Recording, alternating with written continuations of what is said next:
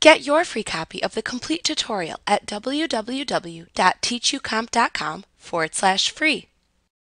The Receive Money window, formerly called the Receipts window, is used to enter cash sales and deposits without invoices. It is also used to apply payments to customer invoices. When you select a customer ID in the Receive Money window, all the customer's unpaid invoices appear. You can enter payments for the entire amount due or partial payments. You can also apply credit memos and prepayments to invoices in this window too. To access the Receive Money window, select Tasks, Receive Money from the menu bar. When you do this the first time, a smaller window opens and prompts you to select a cash account to use for these receipts. Select the account to use from the drop-down of cash account choices and then click the OK button to open the Receive Money window. To enter a new receipt if needed, click the New button in the Windows toolbar. If you chose to assign the Deposit Ticket ID in the Receive Money window or in Receipts when you set the customer defaults, then the Deposit Ticket ID field appears at the top of this screen. Whatever code you enter into the Deposit Ticket ID field is used to group the amounts received with any other amounts that share the same code when you select deposits in the account reconciliation screen. If you chose to use the Select for Deposit window to assign Deposit Ticket ID values, then this field does not appear in the Receive Money window.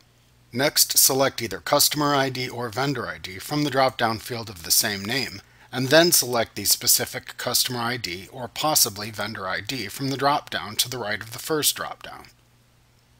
To enter a receipt for a customer who is not in your customer list, leave this field blank and instead type the customer's name as you want it to appear on the receipt into the name field shown below the drop-down. One reason that you can select a vendor ID in the Receive Money window is to deposit a vendor refund into a selected cash account.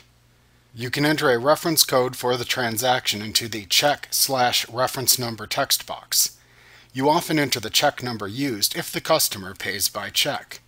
You can, however, type any code you want into this field. You enter the receipt number into the receipt number field if you are not printing the form. Otherwise, leave it blank to assign the receipt number when printing.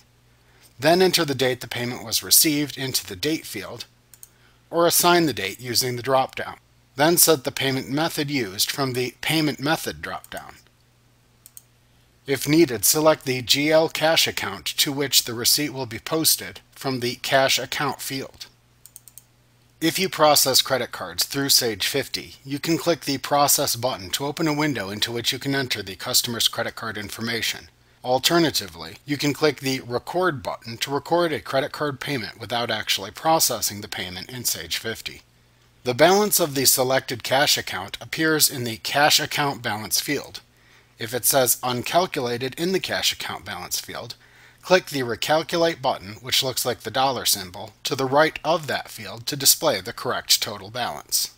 At the bottom of the Receive Money window, you select the Apply to Revenues tab to enter items purchased that are not associated with any outstanding invoices.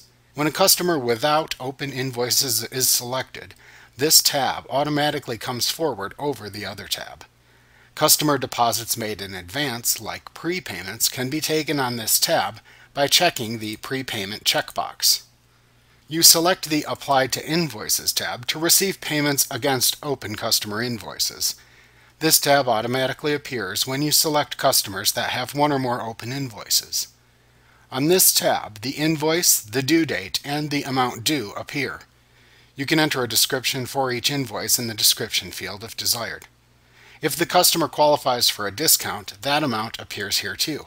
You can change it if needed.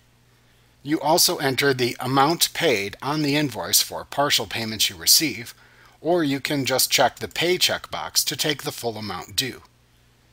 If you selected a vendor ID on a receipt, then the Apply to Vendor Account tab appears below instead.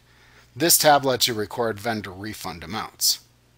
When finished entering your customer receipt or vendor refund, click the Save button in this Windows toolbar to save it. Like what you see? Pick up your free copy of the complete tutorial at www.teachucomp.com/free.